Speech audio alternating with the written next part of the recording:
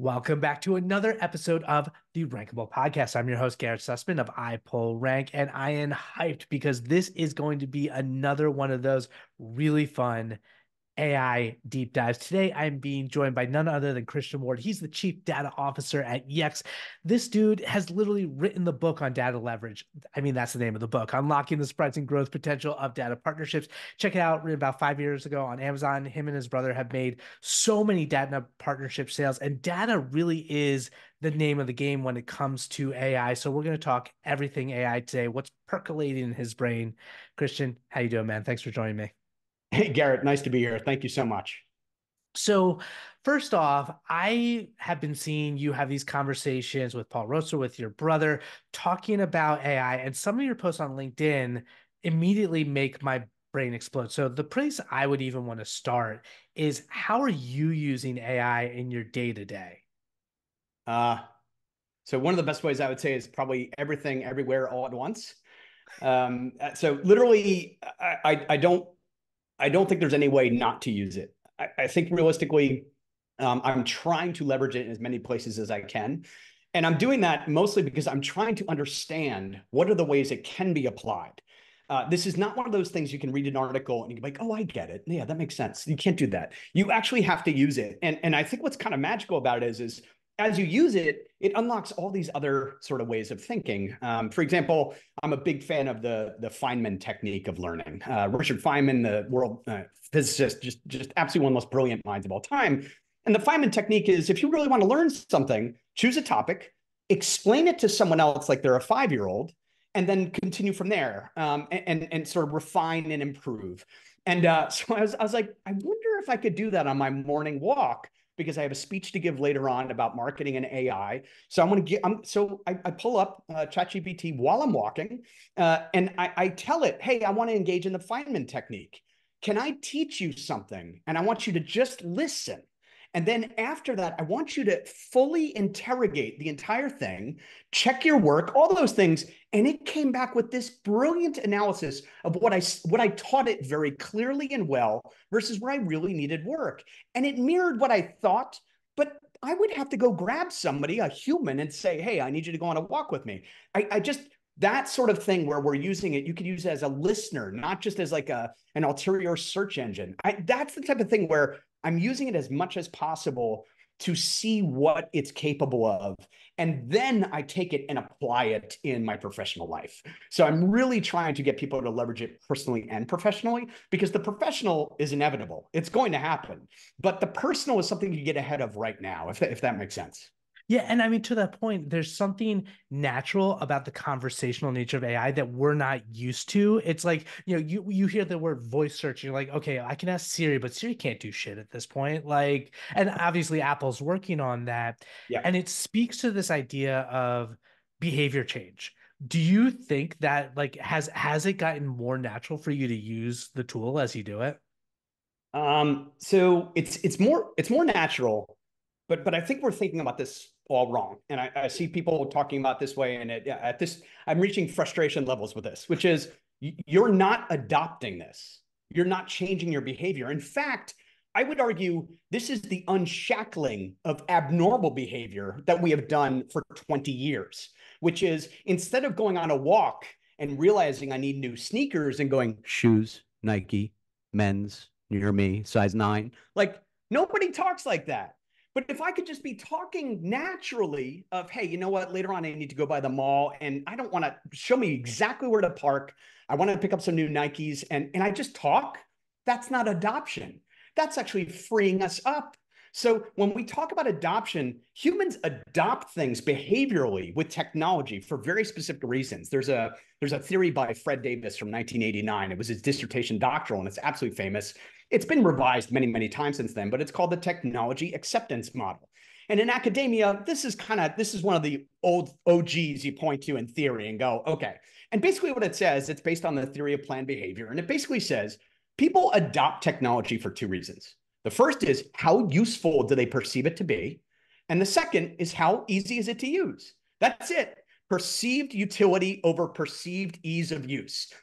But with conversational interfaces, the perceived ease of use, like the cognitive burden of learning a new tech is going to zero. You and I have never lived in a world where you could literally, like, for example, how are you at Excel? Are you like, I'm you're okay, probably, but I use the internet frequently. okay. But so spreadsheet wise though, you know how to build a spreadsheet and everything else. Absolutely. Yeah. Okay. All right. So when you're in a meeting, typically there are people like I like to look. I used to be in investment banking, so like Excel was that was our religion, right? So I'd look around the room and I'm like, they can Excel, they can Excel. Like, okay, there's certain people you can tell like that's how they think. But in that, imagine now going and speaking as, let's say, a search engine optimization strategist or as a marketer and saying something to the, talking to it and saying, listen, I'd like to build a spreadsheet where you put in all the formulas. But what I'm trying to learn is I want to track based on Google Analytics and then our own dialogue analysis what topics are working, and I don't really care about the fat topics. I'm looking for the long tail. And could you tell me what we're specifically mentioning in those posts that's working? And it starts populating the data. Everyone becomes amazing at Excel. So you have to take a step back and go, well, if it used to be how easy it is and how utilitarian it is, and everything's easy to use, then the only technologies that will actually be adopted in the future are the ones that have the most utility. And that's amazing. And I just, again, I don't think people quite grasp just yet how big that is. You're not adopting this technology. It used to be, I like to say, it used to be that computer savvy humans had an advantage. But Mm. now that the computers are human savvy, that advantage is being democratized. Anyone can leverage it. And I think that opens up a world of entrepreneurial and sort of business opportunities. Oh, I mean, to that point, you think like the jump from MS-DOS to like a graphical user interface with Steve Jobs is like that was remove some friction. What you're talking about, I think the issue right now is there's a novelty of the ChatGPTs and the Dollies of the world, but it's not good enough yet for a Yeah. lot of people. And Yeah. like to you and I know we're at the starting point, even though, machine learning's been around for, 15, 20 years, we're at a starting point at a mainstream consumer where it's not her, like the movie Her with Yes. Joaquin Phoenix, where you Yes. can just have that, or you can talk to the spreadsheet and feel confident that the results are accurate. Yeah. I mean, until Yeah. then, Yeah, I think so. That's a great point, right? Which is this is the beginnings of it, but on a geometric curve, I would say we're no longer here; we're here, yeah. and that's the difference between the change of state, something that took 12 years and now is going to take 15 minutes. So I would tell you that I think we're going to be there very fast. In fact, everyone probably watched, or if you didn't, and you're not as geeky as Garrett and I, there was this thing called the Rabbit company launched the R1, and it's a Mhm. device whereby you can speak to it and it gets things done for you. And I want to say the keynote was 22 minutes. And I snipped, there's 1 60-second part in that where he explains something called the large action model. There's been two other similar announcements by other companies since then. But the large action model is it is analyzing the way an LLM is analyzing how we converse. The LAM analyzes how we interact with user interfaces. And Mhm. what he's saying is you could now say to the rabbit, and I don't think it's there yet, but the idea here is I could say to it, hey, can you go to Excel? I have a spreadsheet on the SEO metrics and I want to graph it, but I want to put it in Canva. So then go to Canva and paste that in, and then make sure you upload it to my blog that's at Webflow. And what it's doing is because it has analyzed how you click on these interfaces to do these things, you walk away for 3 minutes and it manages the interface. See, that's a really big deal because what he's saying is I don't care if you have an iPhone or an Android or Excel or Google Sheets. I've analyzed billions of human interactions with the software. So he's abstracting that you don't need APIs to do this. He can actually mimic the human engagement. And so when that happens, what you're saying is, hey, it doesn't really quite get there. I'm like, yeah, it's getting there. It's going to be very fast. I think Google and I think Apple are going to launch things this year that just blow people's minds. But the adoption on this again is it's not like adopting your first iPhone. It's very hard to explain this, but you have to go back to like Piaget's theories of childhood development. Like we're talking about from the age of 0 to 2, you're babbling, right? That it's the first stage. That's keyword search. That's literally like financial advisor, Red Bank, New Jersey. near me, right? Like that's babbling. It's gibberish. But from 2 to 8, it's a different level. It's actually when children start to have full conversational capability. So that means before we could read and write, you will soon be able to talk with and engage with every technology. That's a big deal. There's 2 stages after that with AI. I think it's going to get really scary. But I think following childhood development patterns, like again, time honored sort of, there's problems with every theory. But if you really want to know where this is going, please understand we're merely mimicking our own development. And so this is a great way to frame it. That's nuts. And so it's funny because it's like, I come in with some questions that I think when I ask you're already changing my perspective. Like I was going to ask you, how you anticipate different digital ecosystems like Apple and Google and mentioned Amazon. They have their own like moats. At least they did. You're implying that, the boundaries will not exist anymore with these AI devices. Do you think that will be the case, or do you think these brands will figure out ways to isolate themselves and require consumers to only use them? Yeah, so the walled garden theories Yeah. around data marketplaces and data sort of practitioners. I would say if you have a situation like the R1, the large action model, and that's just one example. But if you have something where there is an abstraction layer of normal interfaces, and a machine can mimic your mouse movements and clicks, which we have. We've been doing this for years. Actually, SEOs know this really well, right? Like because there's fake clicks, there's all these things. If you have that layer, then you could see an abstraction level. I think we're first going to. Those people will try that, but I Right. think if Google and Amazon and Apple launch something that really lets you leverage the data you have with them, they're going to be able to really capture a massive portion of the market. And I think that's what everyone should expect, which is like, for example, my 9-year-old son talks to his Amazon device. I won't say her name because she'll start talking to us. But if he talks to her all day, like Greek mythology, how far is the moon from the sun, like all these things. Half the time he asks a question, she has to say, well, according to Google. Do you think Amazon wants to say, according to Google? Absolutely not. They all want their own knowledge. They want their own objective, both branded and unbranded knowledge. And that's what they're building. The more they have that layer, the more they can use the data that you've already agreed to share with them, your prior purchases, your emails, your schedule, your calendar, all that stuff to really help you get things done. And so I think the internet was like this ideal of we could access knowledge. It's not. The internet is access to content. What this is doing is it's giving us access to knowledge, which gives causal relationships between what I want to know and what I want to do, the how and the why. And I think that it won't be only theirs. And for certainly their business models, I think Google, from an advertising perspective, is really in a pinch.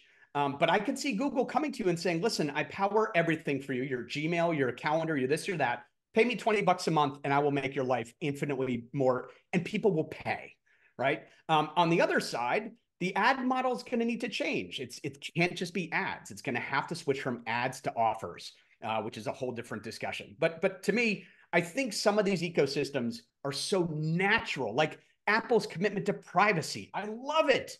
But like you said, they've got to get conversational AI working there. And as soon as they do, I think they're going to reap wonders because they're paid with the hardware purchase. So we're really going to see a fundamental shakeup of the way the models work. But where it goes beyond that is there could also be where I have my own R2D2. So look 2 years from now, where I have Mhm. a personal AI that talks to those AI or brand AI, and I say, hey, R2D2, can you talk to Disney? I'm acting like he's right here, but could you talk to Disney and reach out and find out if we can take the Bright Line up there and stay for the weekend from where we live here in Boca? And it will do the entire dossier, and Disney will have no idea who's asking that question. So the privacy will get abstracted one layer further. That is the natural distribution of these capabilities over time. That's the challenge. Like, it's funny. On the one hand, I want to ask you about privacy and your thoughts there because that's really interesting. But I am curious about you're talking about the idea of content and not branded, unbranded, and walled gardens.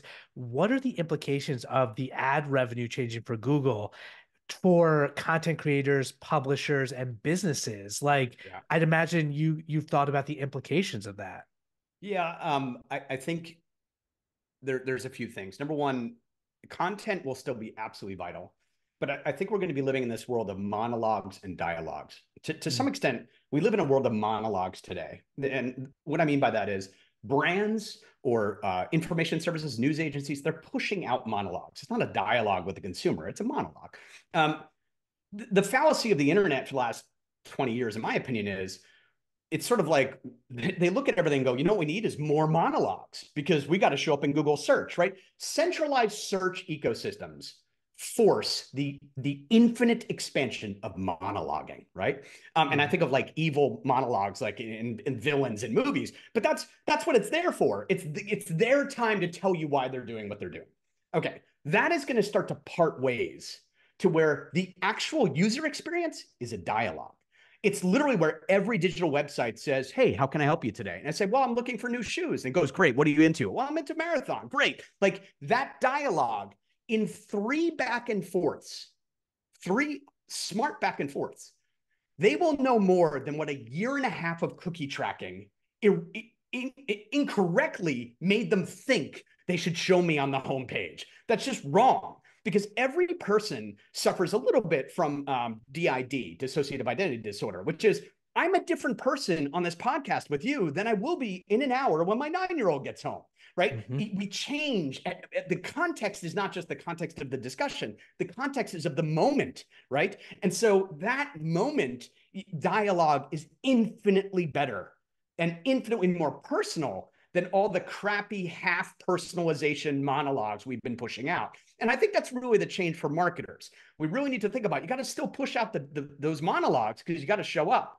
But you need to start preparing for using dialogue, not creepy tracking stuff. Focus on the dialogue, the honest conversation. And the more you do that, that will tell you what new monologues to push out because you're like, hey, I didn't know people wondered about that. Wow, let's talk about that over here so we attract more of them. So it's a very simple process. It's not different than, look, the SEO community has been so bright about this for so long. They're looking at keywords, but ever since not provided, Google has basically said, I'm not going to share with you. I know that gives every SEO like the willies, like get under your desk in the fetal position. Not Yep. provided was them saying, I'm not going to tell you this stuff anymore. And we need that long tail stuff because that's the next conversation to build a good monologue on to attract the next dialogue. So I think that's the process it has to go through. No, I mean, to that point, whether you're talking about like SG, however that rolls out, or some of the AI tools, there's not that attribution from the Google perspective. So, SEOs that, or cookies to that point for marketers, there's this fear, this frustration. I do want to tap into the privacy data element, though, is based on what you're saying, it feels like if you want to participate in this, you need to give up your data. Yes, it might be abstracted, but you're going to be in the system. Is that just something we'll all just have to be okay with? Yeah, I mean, look, I think we have been trying to get the world to wake up. So you probably saw the social dilemma and all these Yeah. documentaries, right? And I think to some extent that did a really good job. But if that didn't scare you enough to dismantle your Facebook, your Instagram, and your right, it didn't. Okay. People are like, yeah, I know my data privacy, but But I want to see cat videos, right? Like it's not that trade off was not obvious enough. And I think to some extent, the reason why that didn't work is when you have legislative bodies and you have courts and you're trying to explain Shoshana Zuboff's book, Surveillance Capitalism, to them and why, if the product is free, then the product is me. And this understanding of all of the depth of someone being able to say, we're not selling the data, we're selling an audience. It's totally different.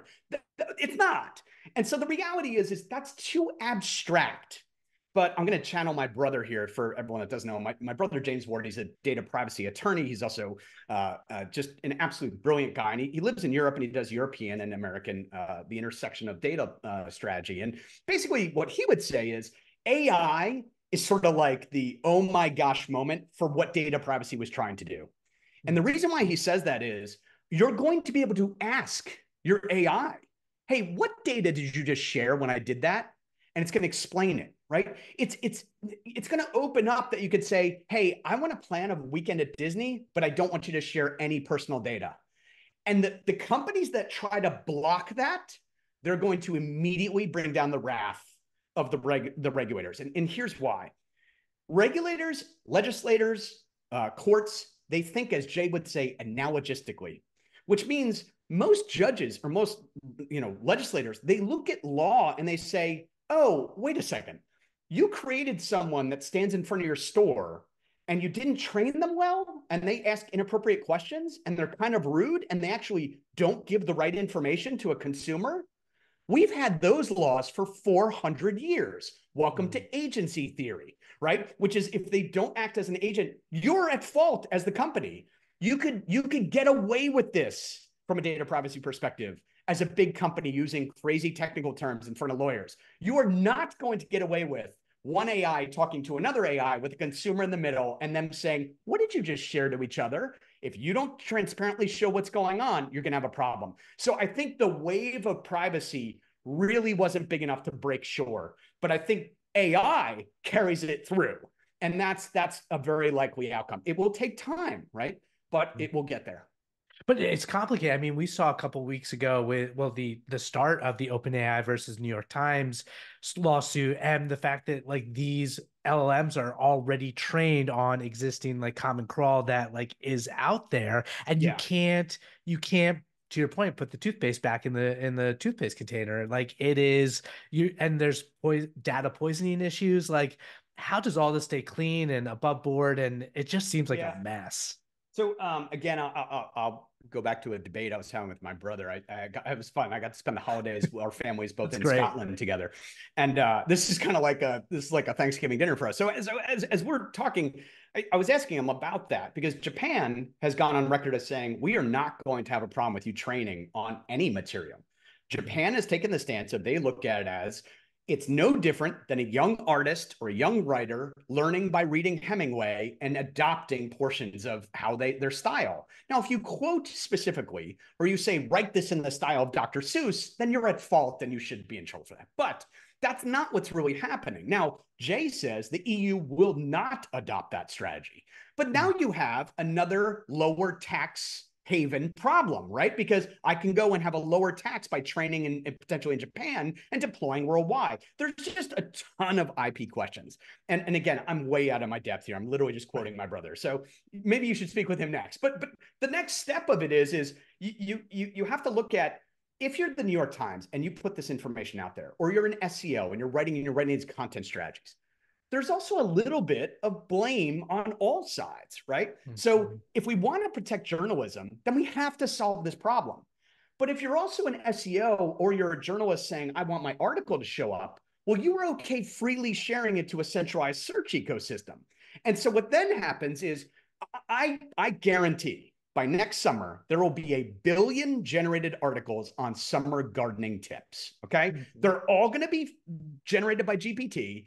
And in a way, you're almost handing Google and OpenAI, you're handing them the legal basis to say, but you're just generating it anyway. So I'm going to generate it myself. We have to look at the precedent that we're setting, which is if you tell me that no journalist uses AI for any research, any use case, anything, then you could say it's fully human. I think you're going to have some shaky ground. Like they already showed those New York Times articles. I'm not picking on I really think they're doing the right thing of challenging it. But it's very clear that they're prompting, and it's almost prompt injection. It's almost a penetration attempt to get it to give them exactly what they want. And I understand that. They're like, no, it's in here. And we know it's in there. But I'm not sure that's the same thing as saying they owe you for every piece of content you ever created. Because that means every child that ever read the New York Times in college might owe you something too. And that's not going to work.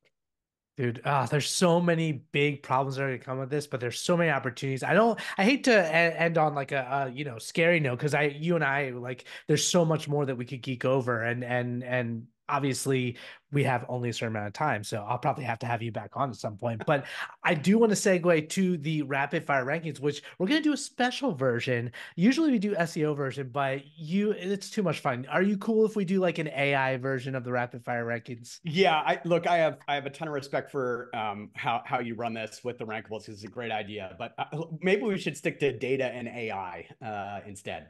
Okay, well then we're gonna do it your way, and I'm excited because I just love geeking out. I mean, I'm into this too. So let's put the music up, and we are gonna get going.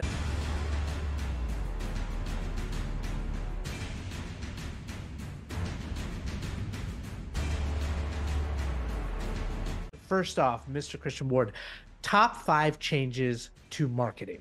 Go.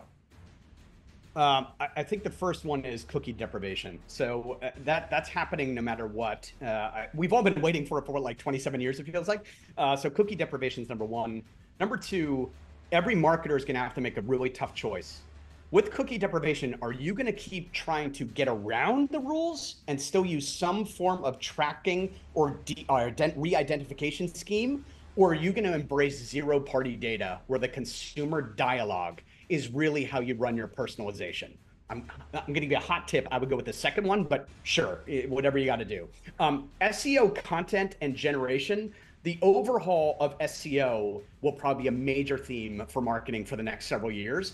There is an academic paper that I saw making the rounds on generative engine optimization. Everyone should read that. Take it, print it, highlight it, get to understand what's happening there. Because generative engine, and by the way, we should get away from search engine optimization. It should be search experience optimization. Because it should be from the consumer's perspective, not from yours in terms of what tool this is. Remember why we do this. It's not for you, it's for the consumer.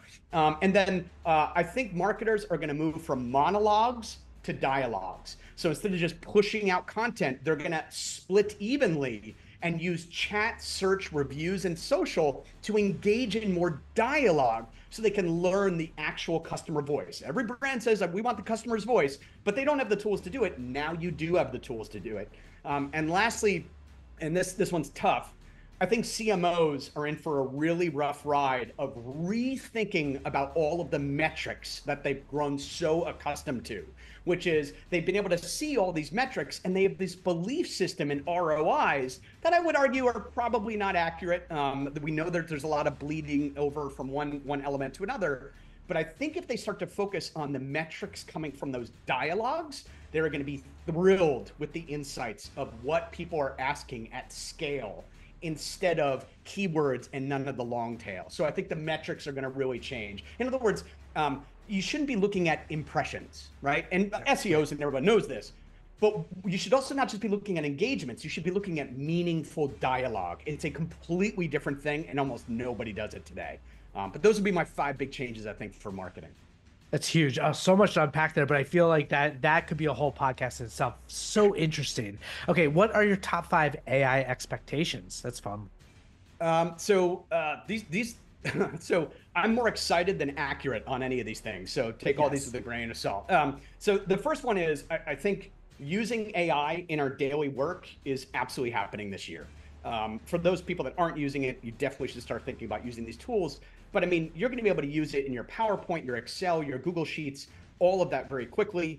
Ethan Mollick has a great post on this of being careful about people just like, you send me an email and I just hit auto rep, I hit the button and the button rewrites it and sends it back, and then you hit the button and we get to where we've had like 10 emails and have agreed to something that no humans actually looked at. We got to be careful with that, but that's going to happen. The big one I'm really excited for, which I don't think has happened yet, but it's starting to happen, is what I call prompt inversion. So everyone got into, oh, you got to learn how to prompt. Prompting's the future. I'm like, no, it's not. Stop it. That's adorable. It's not the truth. Prompting is going to invert. So right now, humans are prompting the machine, but in the next 6 months, the machine will prompt the human. And that opens up AI. It's exactly what you're bringing up earlier, Garrett, which is some people don't know what to do with this. And I'm like, yeah, but if it can help you know how to use it, now you're talking, and that's going to happen. I think that you're going to see AI, for number 3, AI model convergence. Now, there's going to be a lot of people upset about this one, but hear me out. Language asymptotes. So basically, the understanding of English, which is a very difficult language, or like our idiomatic usage is appalling. Like when I say you and I are on the same page, or if I say a chili pepper, like AI is like, you mean like a cold pepper? Like, what do you mean? Like, it's very tough to understand. So that's all going to asymptote in the next 9 months, meaning from a language perspective, I think you'll see that almost all the models can understand language equally well. And that starts to get into the decline in the price of it. Where you'll see the real breakouts in the technology will be around multimodality. So can the AI see better than another? Can it hear better than another? Can it feel better than another? All those things. That's where I think this goes after that, because language will asymptote very, very quickly. The next one, I think conversational UIs just absolutely explode. I think they're going to be everywhere. I already have them as my lock screen for GPT and my note-taking app, which is Reflect. They're amazing. You're on a walk, you hit a button, you talk to it, it transcribes it. It's like those UIs are going to proliferate. And then I think further out, 24 months, you get into real personal R2D2 AI. And again, if you're a marketer, that means you've got to stop worrying about showing up just in centralized search. You need to start understanding of what are people dialogues are happening, and can you get some of that data, because you're going to lose touch with what's really important very quickly. I mean, that's why community matters so much. You see so many of these like community-led marketing initiatives. Yes. Okay, so top five, this is fun. Top five tools to try to learn. There's so many tools out there, dude. What are your top five? Yeah, I mean, there are a lot of tools, but like, so do you remember, maybe it was like 4 months ago, GPT went down for like 9 hours. Yeah.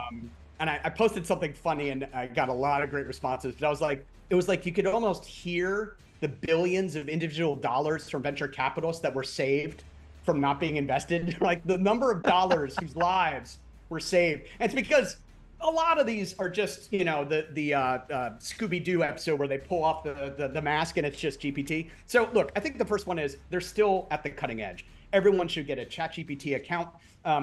Look, you pay $20 for Disney, $40 for Prime, $30 for Disney Hulu. You're talking about storytelling and escapism.